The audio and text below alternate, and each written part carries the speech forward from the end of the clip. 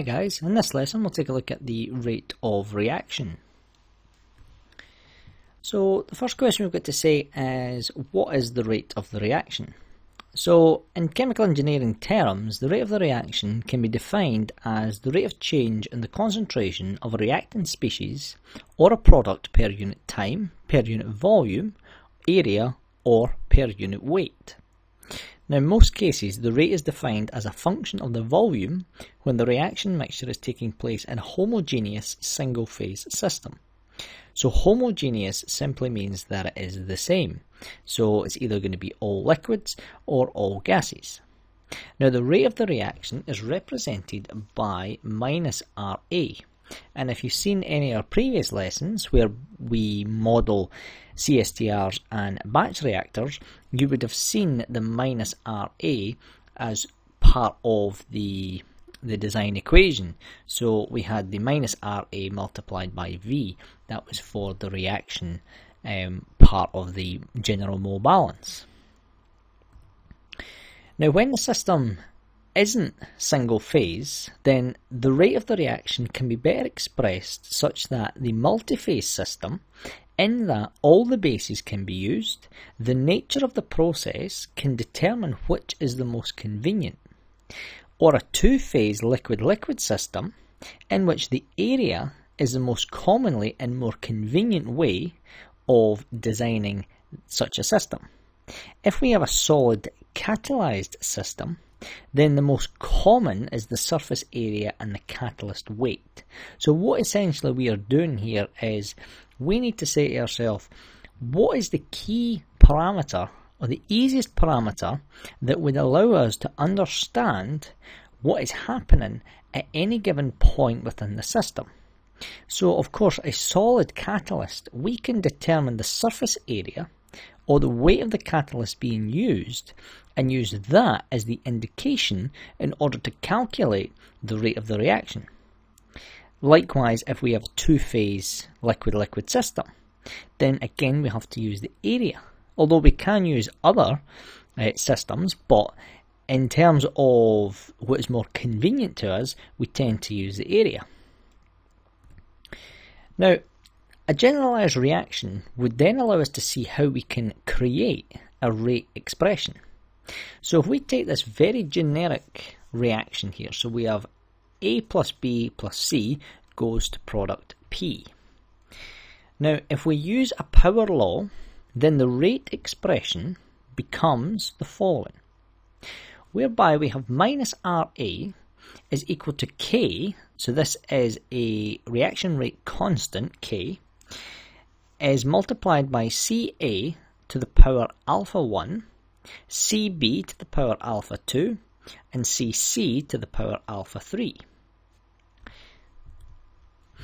Now, these alphas, we'll discuss these in just a second, but the capital CA and CBCC, these are the concentrations of component A, component B, and component C. Now, the lowercase letters here denote the stoichiometric coefficients, and the stoichiometric coefficients are very, very important for determining the rate of the reaction. So, the alpha here represents the order of the reaction. So we'll define the order of a reaction based upon the total powers of the reactant species. So when we talk about the order, we discuss this at length in our online course in reactor design and mass and energy balances, because when we model different types of reactors, the equations will change depending on the order of the system. So we can have zero order, first order, second order, and what we see is that the equations, when we change the order, the actual modelling equations for, say, batch time are a lot different. So we have to know the order of our system, which is when we use the stoichiometric coefficients. So again, we'll use the same reaction, and we'll use the same expression that we had before. However, from the rate expression, we can see that each of the reactants, A, B, and C, has to the power, so they contribute 1. So therefore the overall reaction rate would be 3. So what we do is we add up the values of the stoichiometric coefficients of the reactants only.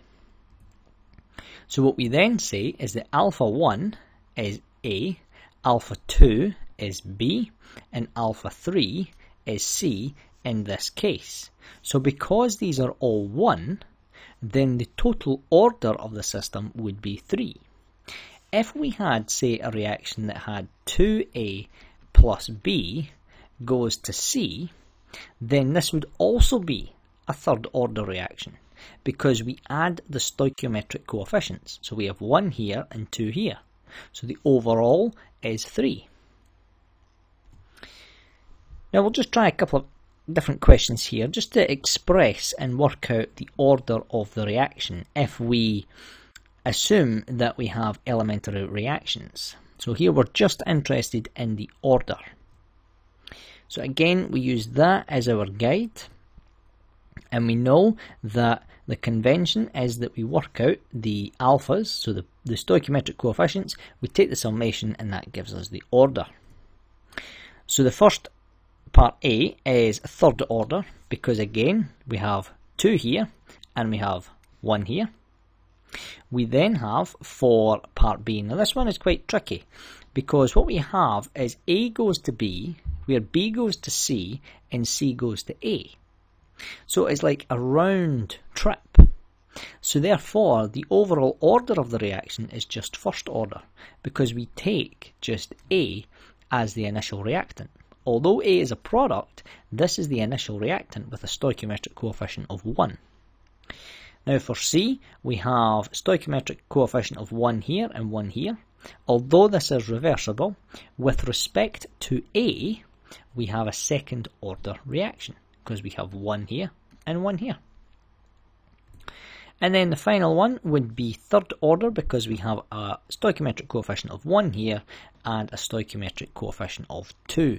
And again, because these are reversible, that doesn't change the order of the system. That would affect what the equation would look like for the rate expression.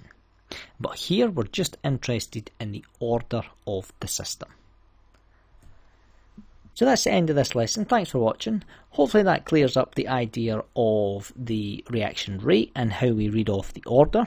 For more information and to take a closer look at these kind of equations, please check out our website for our full online course on reactor design.